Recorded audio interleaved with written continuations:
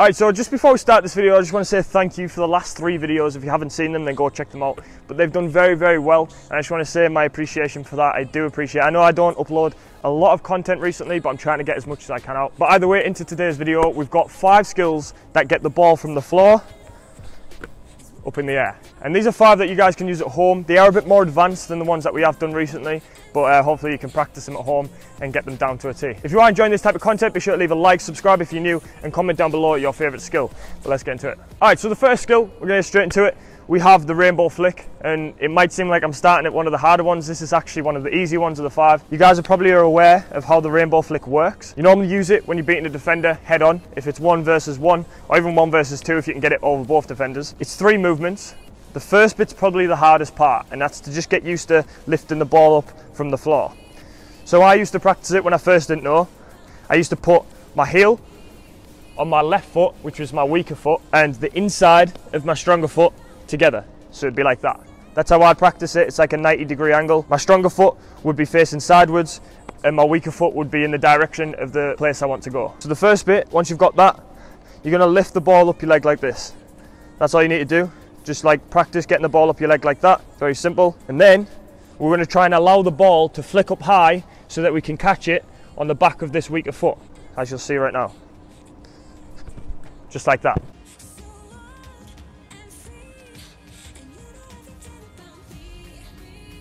So you see how my back leg comes up? I'll face this way.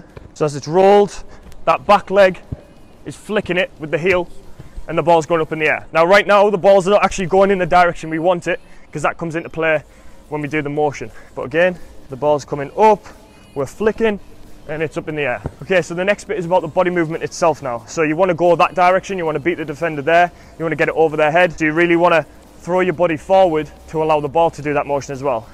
It's harder to do from a standing position, but I'll try to show you. So you'll see my body, I'm leaning over it, I'm leaning into the defender, so that way the ball goes this way. And then when you put a little bit of a jog into it, a little bit of movement into it, that's when you can get the ball up and over.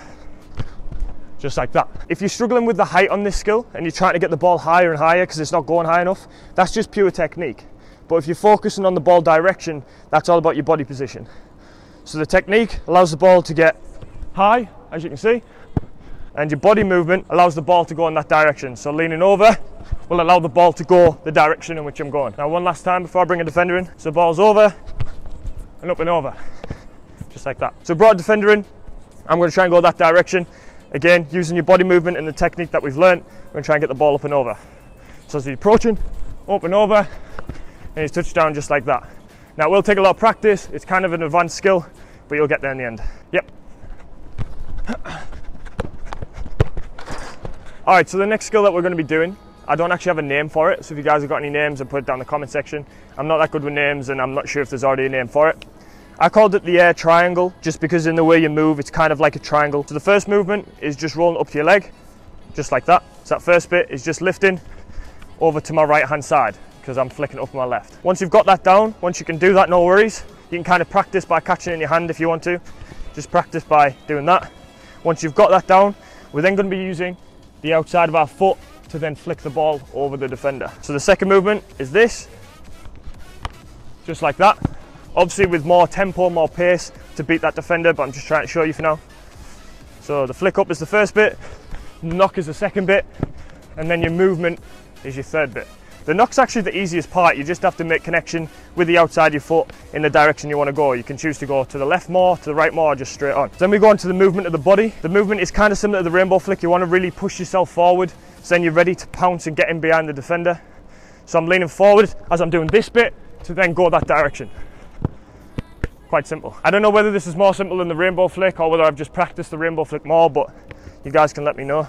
Roll up flick, over the head, and you're in and behind.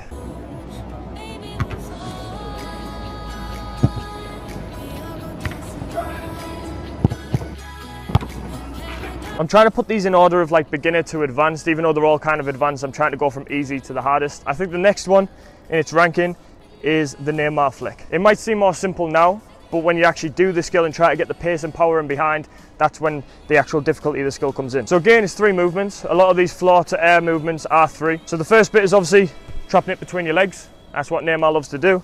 You make sure that you can get really good grip. You don't want it sliding out your feet or out the back or anything when you try to do the skill, otherwise you'll look stupid.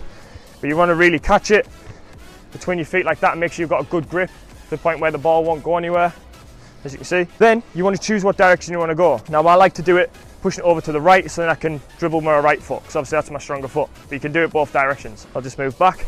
You can see it's got good grip. Once you've trapped it, the next movement is the actual lift of legs. So it's just like that. You see how my legs came out to the side? It was like a jumping out to the side movement. Now watch my body when I do this. Again, my chest is leaning over the ball to give the ball a bit extra movement going forward in the direction I want to go. So there's your third movement, which is your body again. So catch, practice that. Just practice jumping at the ball if you want to, just like that. Then once you've got that, practice the flick up. So jumping, catch like that. My body was quite straight, so now I need to practice the movement. So all three in one, jumping up the ball, movement and the body, and you're up and away, just like that.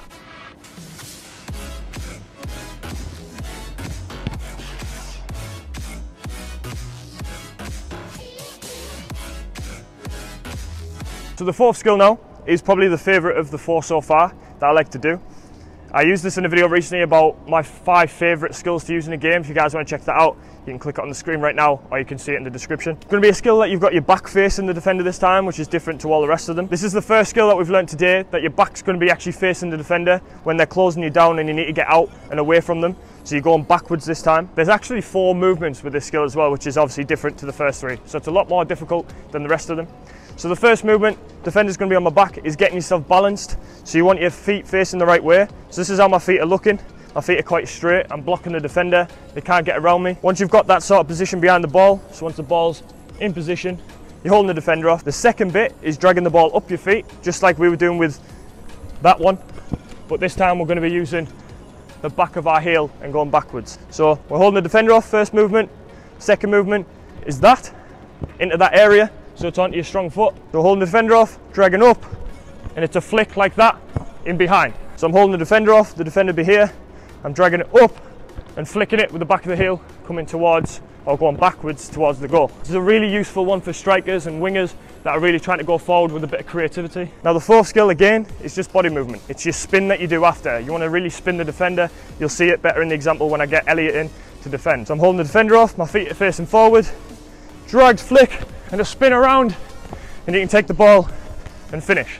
Obviously I'll do it at a lot faster pace against Elliot so you can see it properly, but that's just the movement right there. Let me show you one more time on the side. Holding the defender off, my feet are straight, as you can see. The ball gets dragged, flick over, spin, and you're in. As simple as that.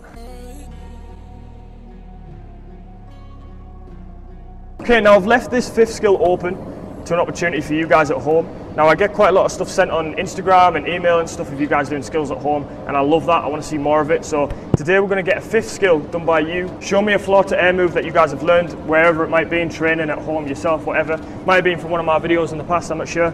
But just tell me one of them and show me it on Instagram.